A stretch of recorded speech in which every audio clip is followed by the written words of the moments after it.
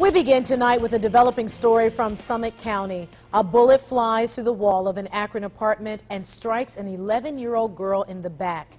Tonight, the Summit County medical examiner tells News Channel 5 the child has died. It happened at about 4:20 this afternoon at an apartment complex on Keys Place in Akron. News Channel 5's Deborah Lee is just back from there and is in our newsroom with more on this very sad and developing story. Deb? So sad. Neighbors told me it's not unusual to hear gunfire around their apartment complex, but they're angry that an innocent 11-year-old was hit. The child's family invited us into the apartment this evening to see just how it happened.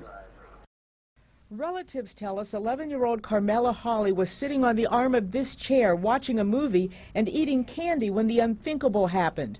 And next thing you know, we heard pop pop. We thinking it's some firecrackers because it sounded just like it.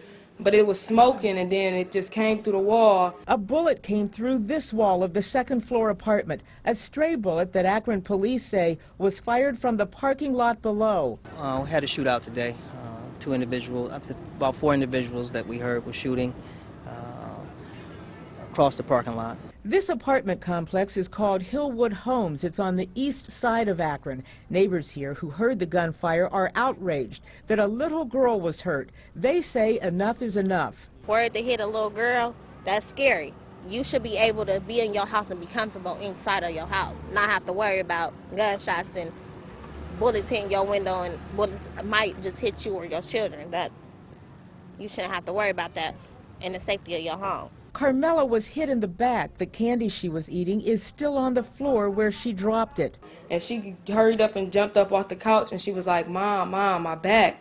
And she just laid there. As police searched the area for suspects, Carmela was rushed to the hospital. An innocent victim, her 12th birthday, just 2 days away. And again, the Summit County medical examiner has confirmed that little Carmela died of her injuries tonight.